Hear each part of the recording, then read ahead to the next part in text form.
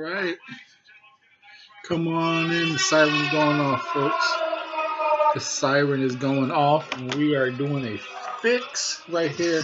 The Double RT Boxing Show. Us boxing junkies are coming on in. The siren is calling us home, folks. The siren is calling us home. What's the scorecards?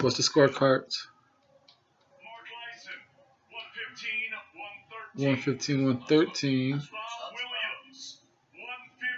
115. Wow. All three. Unanimous decision. I had Davis winning everything after round 4, like the Colonel.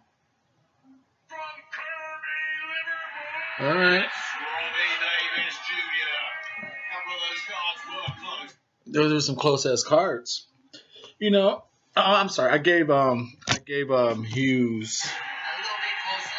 I gave Hughes round, I think 6. I gave him a total of 3 rounds. Let's put this on mute here.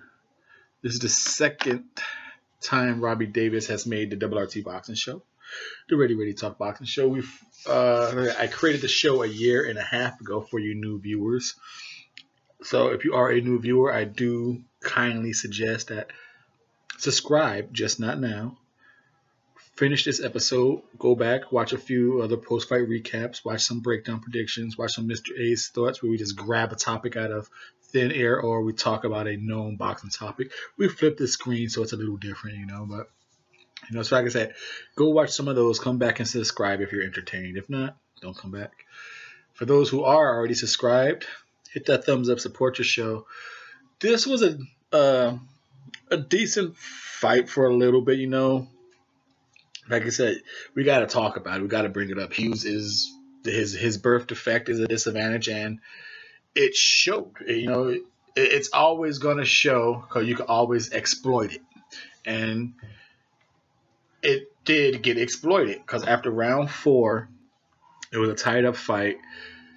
Davis started to go inside on him, started to really bully him on the inside cause Davis could be a two-fisted fighter on the inside, while Hughes was only really being a one-fisted fighter on the inside. His birth defect, he's only really throwing those left hooks. So on the distance, the left hooks were landing from a distance, but inside that one hand versus 2 hands, hey, good exploit. It's like for all those video gamers out there, there's a glitch in the game. Exploit that motherfucker. Exploit that glitch. You're gonna grind away. You want to exploit it. Exploit, grind. So he went on the inside and he grinded. Got the victory. And then around round 6, when he kind of went back on the outside, that's the round I gave Hughes, cause Hughes was able to land some nice jabs. Like I said, Davis does not look like a winner. The first 4 rounds, that left hook from a distance was busting his fucking ass.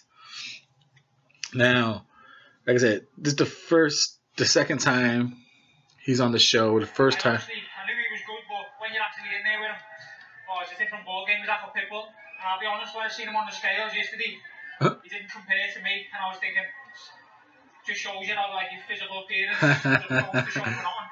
He's I'm gonna whoop this dude's ass. Yeah, that's right. I know you hyped up. Apologies.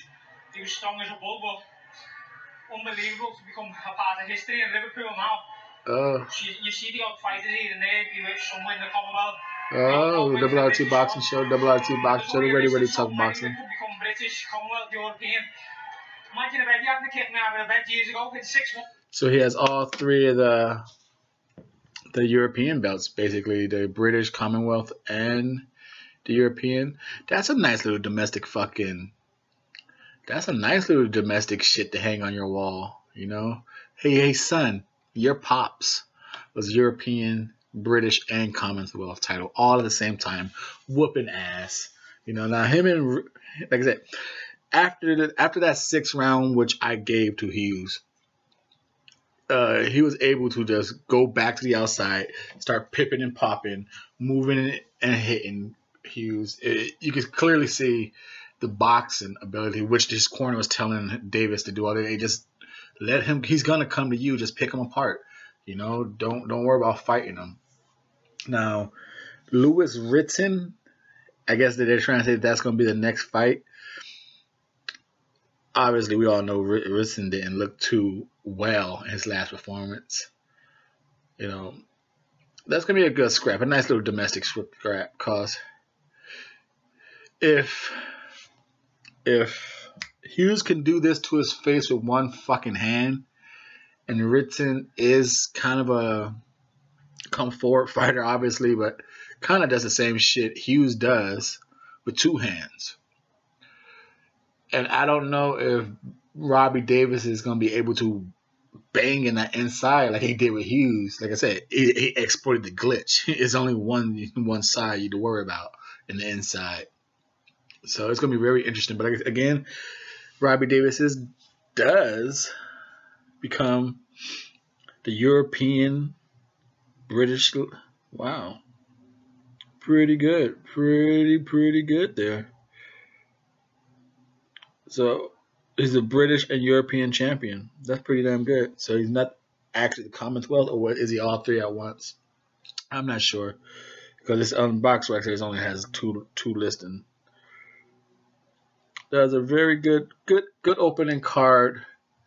Good opening card bout right here for the Matchroom USA. Like I said, this is the end of the month here, folks.